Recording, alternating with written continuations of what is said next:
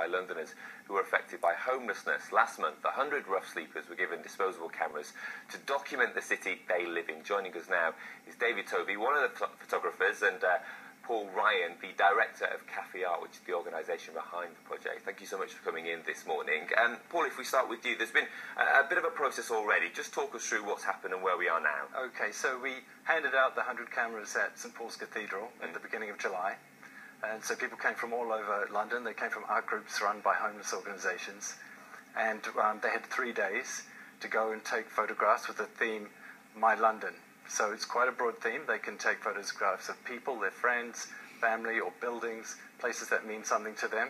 Okay. And then when they returned them, 3 days later, we've developed the film, and we got some judges together from Amateur Photographer magazine, from London Photo Festival, Fujifilm, and somebody from Homeless Link. And we had a homeless photographer, and they looked at 2,500 photos. Wow. And they narrowed it down to 20.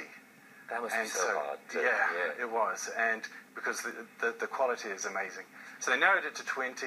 We blew them up to A4 size and put them in Spitalfields Market at the beginning of August, and the public voted on the ones they liked the best. Yeah.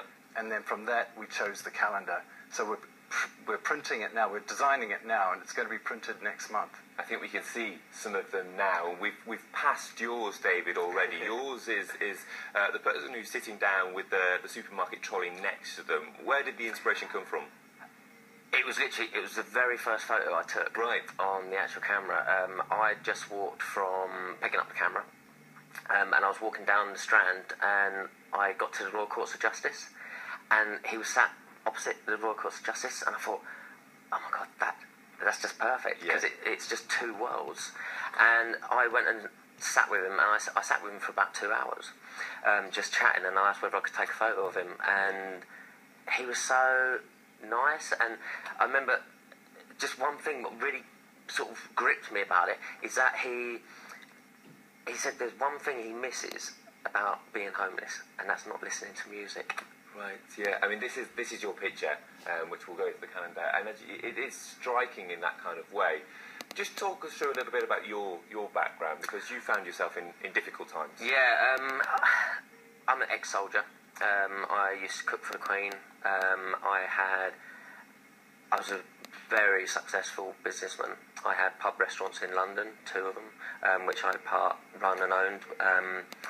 And I had a stroke back in 2011, which then led to a sort of domino effect, really, of bad luck and bad health. I was diagnosed with cancer. I was diagnosed HIV positive, hepatitis C. I was in and out of hospital with depression. It got to such a stage that I was ending my life in Highbury Fields, and I was resuscitated on the fields, and from that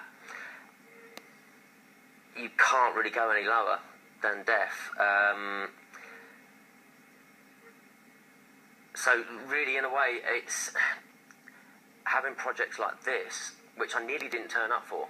Like last year, I nearly didn't turn up for it, and I remember I arrived at the place and I couldn't even talk to anyone. I picked the camera up and I was gone. This year, when we launched the competition, I did a whole speech in front of like nearly 200 people. So to go from not being able to talk to anyone to being able to talk to you today, to have the confidence to do that, it's amazing what a disposable camera, what it can do for your self-esteem. Yeah. You are now looking for support to try and make sure that these pictures that have been selected and the calendar get out there. What help do you need? Well, we've got a crowdfunding campaign on Kickstarter, and so that's running for 30 days. So we're asking people to pre-order the calendar, or prints or photographs. They can buy any of the photographs online. And if they buy it before the 19th of September, we'll be able to get that money to print the calendar. It'll also help us decide on whether we print more or not. After the 12th of October, on the 12th of October, we have an exhibition at Spitalfields Market.